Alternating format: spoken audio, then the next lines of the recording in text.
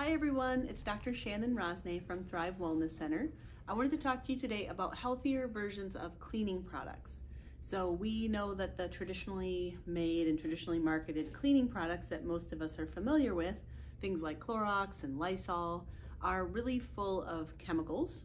The purpose of those obviously is to kill bugs, kill germs and microbes, but the problem with those chemicals is that they also are not so great for us. So they'll actually kill microbes in your body, and they have a lot of toxic effects, like they can be irritating to the lungs and sinuses, to the skin, and they also typically include fragrances and other things that are in the category of endocrine disruptors. So we want to avoid those as much as possible in our household, especially on any surfaces that you eat, especially on anywhere that a child or an animal might be coming in contact with.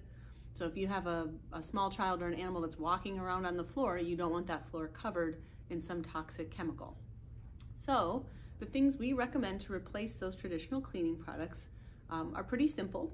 I do recommend using a website like ewg.org, and that will give you ratings on the different toxicity levels of different chemicals. So if you had a product that you think is pretty good, like, oh, I really like 7th generation laundry detergent, then you can look it up on there and it'll tell you if there's any risk, any of the chemicals in there that might be something to be concerned about, and also other options that would be healthier alternatives.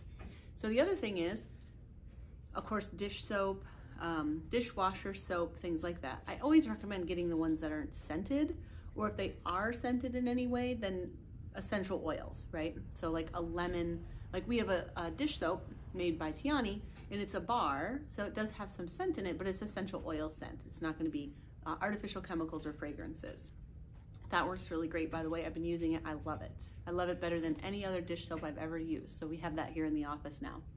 The other thing you can do is you can make your own cleaning products using essential oils, and then all other things like white vinegar is really good for that. So you can just use vinegar and water, but then you have to add something to it so it smells kind of nice. So we like to recommend doing that with essential oils, whatever you like. Citrus is kind of typical, but in flu and cold season, then we usually add in some thieves oil.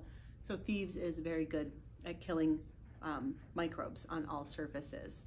So those are some of our favorite things to do as far as actually sanitizing and cleaning the home. You can also, of course, use essential oils to purify the air. You can use it to refresh fabric. You can use it to refresh carpet. You can use it as a room spray or a bedroom spray to kind of as a calming way to put that on your sheets. So essential oils can also go on the wool dryer balls in place of fabric softener or dryer sheets. So these are all of some of our favorite things to make your household smell amazing, but also keep you guys from getting too many chemicals and too much exposure to the nasty stuff. I hope this was helpful. If you guys have any comments or questions, please comment below.